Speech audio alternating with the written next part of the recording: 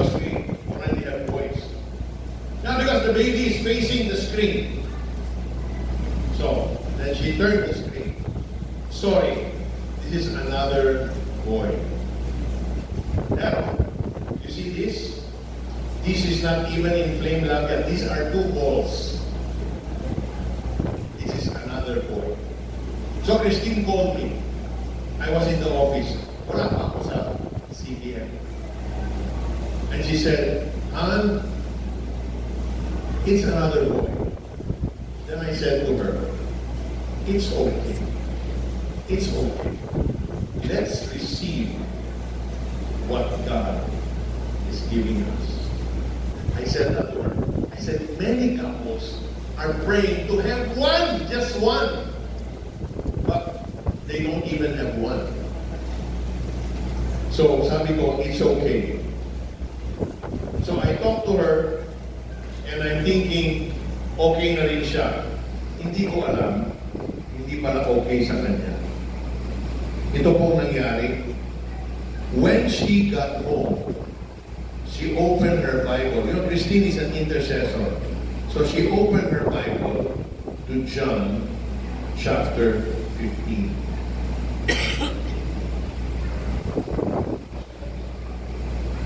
And John chapter 15, she read the word back to the Lord. This is what she said.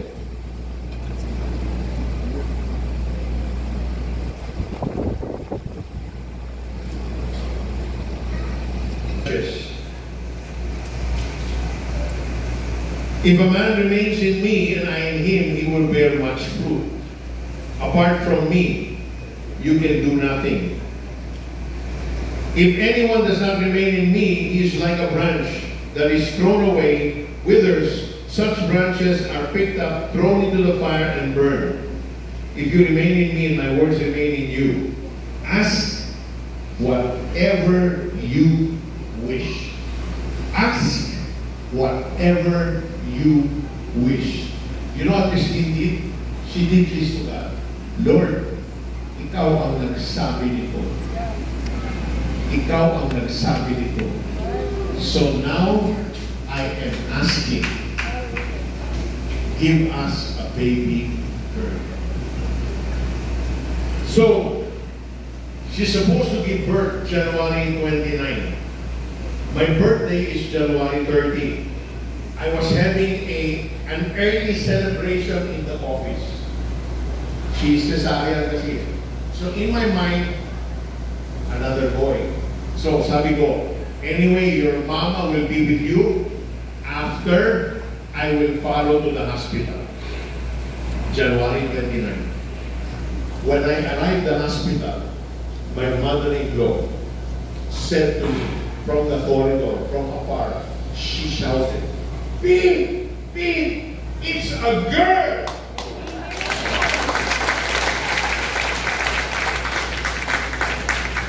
I forgot to tell you, after the first ultrasound, she had another ultrasound, still showed a boy. So, what do I say? Nagkamali yung ultrasound? Sabi ko, hindi. Correct ang ultrasound. But, my God said, ask whatever you wish, and I will give it to you. The God that you see, the God that you believe, is the God that you will be.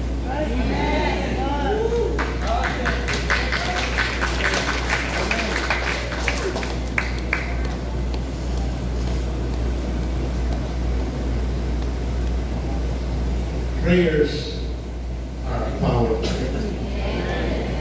I tell you, I have so many stories.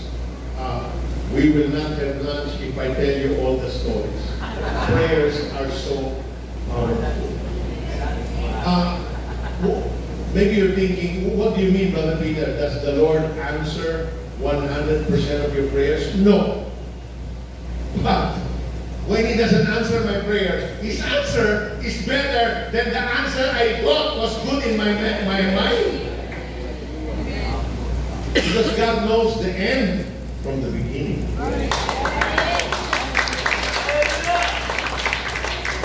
You and I need to do is, the only thing we need to do is to trust Him.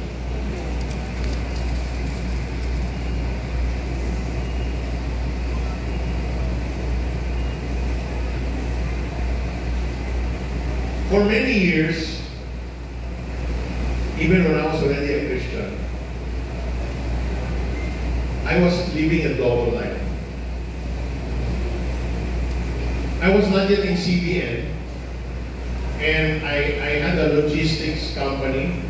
I had a partner from Hong Kong, and we were shipping all the well-known name brands, clothing wear, from the Philippines to the US, from the Philippines to Europe, to Asia.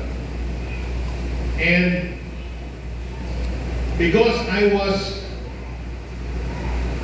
quote-unquote, a generous person, at least, pinapamalaki ko kay Lord. Lord, generous ako. Ganun kasi ako.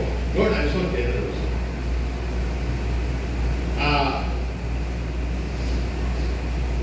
I told God, Lord, dito ka lang, Lord, sa Sunday. Pero Monday to Saturday, this is my business days. Okay ako dito, Lord. I know what I'm doing. Okay? Dito ka lang, Lord, Sunday. Why? Because Monday to Saturday, I was applying the world's system. And what is the world system? You want to earn more? You just cheat. You just cheat. How do you cheat, Brother Peter? Kung halimbawa, exporter ka, bibigyan mo ako ng goods, let's say, 3,000 kilos of skirt, we ship it. At yung mga karton, sinusukatan niya ng airline, tapos tinitimpang. Kung hindi siya gaano kabigat, halimbawa, hindi siya denim, kasi denim mabigat.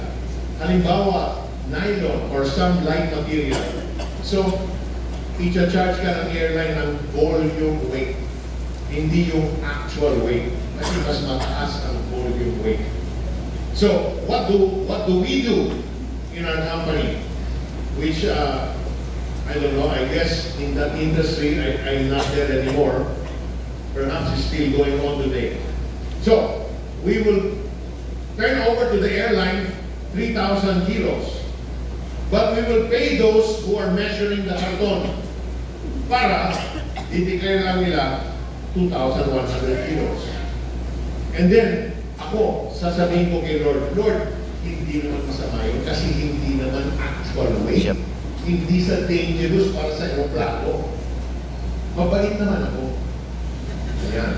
So, can you imagine the amount of money kasi you'll pay the airlines, halimbawa, $2 times 2,000 kilos, $4,000, tapos yung kinat na weight, $1,000, yung hindi yung cost ang ikinacharge mo sa kayate. Siyempre, yung selling price mo. Kung $4 yun, times 1,000 kilos, $4,000. One shipment lang po. We have so many shipments in a day. That's why at that time, I can buy a Mercedes-Benz every month. But I'm telling the Lord, generous naman ako. Di naman ako sumapang. I share it with my employees. Mabait ako, Lord. Lahat ng pagbebenta kay Lord, sinasabi ko sa Kanya. And then, one Sunday morning, in the middle of praise and worship, nandun si Peter Cairos raising his hand. And then the Holy Spirit says to me, you are here worshiping me, and yet from Monday to Saturday, you are cheating. So, napapikit ako, napapikila yung mata ko. And then he said, you put my name to shame. Hindi na ako makatulog. So the Lord did not let me sleep I could not sleep. So on Monday, I told the people in the office, okay, starting today, from now on, kung ano yung volume weight, yun ang i-declare nyo, and that's what we will pay the airline. No more cheating. Pero, alam mo, ito si Brother Peter, medyo salbahe. Alam mo, sinabi ko kay Lord, Lord, ayaw mo ako mag-cheat.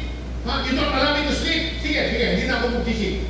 Pero Lord pero, pag nalugi yung negosyo ko at maglileo pa ng tao, kasalanan mo yan. Kasalanan mo yan, Lord. You know how merciful God is? It's good He did not send a lightning to strike it. Kaya uwi ka na sa hell. What a disgrace I am. What a fool I am in the eyes of God. How dishonoring can a person be to the Creator of the heaven and earth? But you know, the Lord is so gentle. He's so merciful. Otherwise, I won't be here today. You know what He did? Why?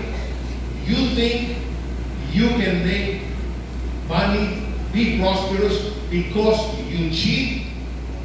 I will show you that even when you don't cheat, I will send a blessing to come your way.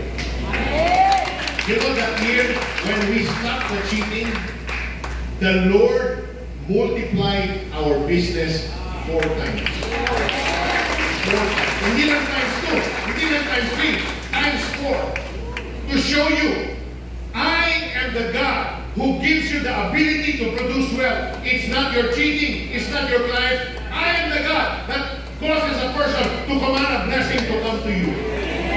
Amen.